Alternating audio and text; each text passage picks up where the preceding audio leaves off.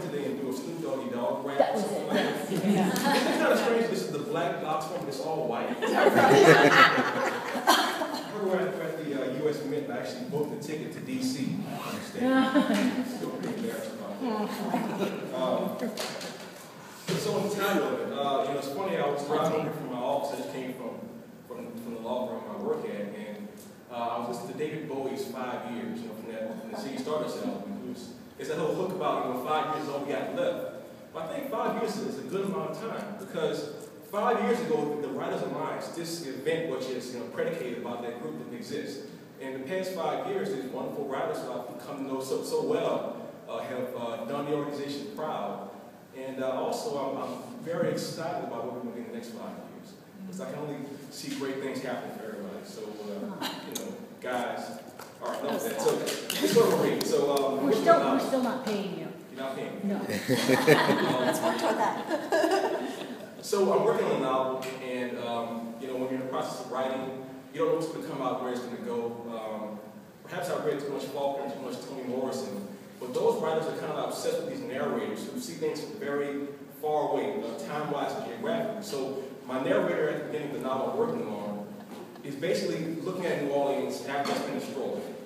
Because we know that between hurricanes and tidal rising, the federal government, this city's in big trouble. And so that's my narrator looking at New Orleans. New Orleans was a real city once. Of course, now people call that missing swatch of cooked marshland, if they think of it at all.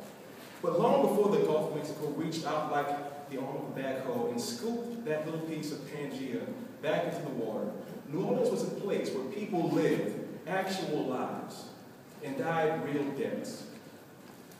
The natives had it first, then the French settlers, the Spanish, the Americans, and the many people who would start off as something else, only to become eventually, secondarily, Americans, and more significantly, New Orleans.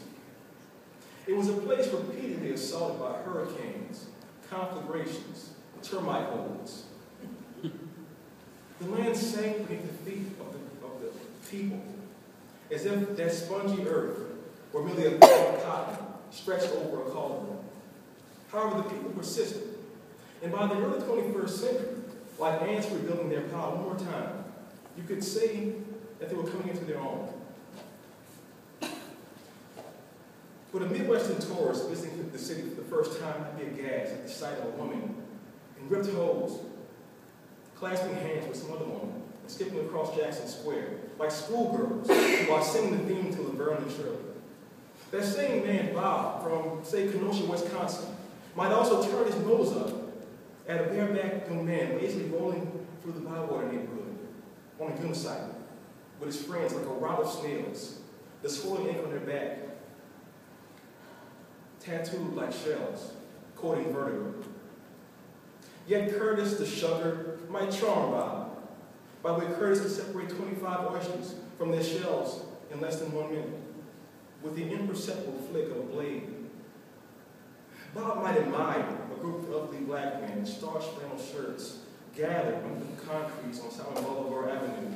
Those men might guffaw for hours and recount all the tales they weren't ready to tell yet, or perhaps could, back when they worked so hard and long in the city sanitation office, or cutting hair, or piloting streetcars. They had to work steady and true back then, they might say, because they were afraid of the city's appetite for blood and wanted to live long enough, just for that very day, to tell those very stories, and not end their lives in Templeton prison or by catching a cop's bullet to the gut. Yet those days are long gone. And even the historians and anthropologists can't quite figure out why so many people would have willingly lived on such a backwater island, a bowl surrounded on all sides, every manner of river, lake, and oceanic body. Some have suggested a reason in the tendency of some of the town's citizens to celebrate the death of their loved ones. The so-called jazz funeral, which was attended by lighthearted throngs of well-wishers tossing their white handkerchiefs and umbrellas, buck jumping, and throwing their voices towards the Egyptian blue. It was a rare enough occurrence in the human spirit, these ceremonies of celebration at death. After all, if one could dance towards death with a sense of hope, if one could share a tall boy with the Grim Reaper, then what moral issue could dampen one's spirit? Now, none of the inhabitants of that strange city thought of it in those terms, though. For hope is either inbred or absent. One has hope, or one doesn't. In the latter part of the first decade of the 21st century, most New Orleanians were more concerned with more immediate matters. How to avoid the potholes that dot the streets like acne scars. How to spill your coffee on the way to the office. How to avoid the perpetual hangover of a town where alcohol flowed much more freely and purely than tap water.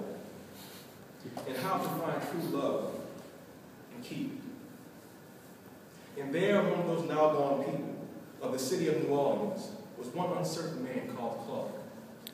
A man who had literally forgotten how to live life.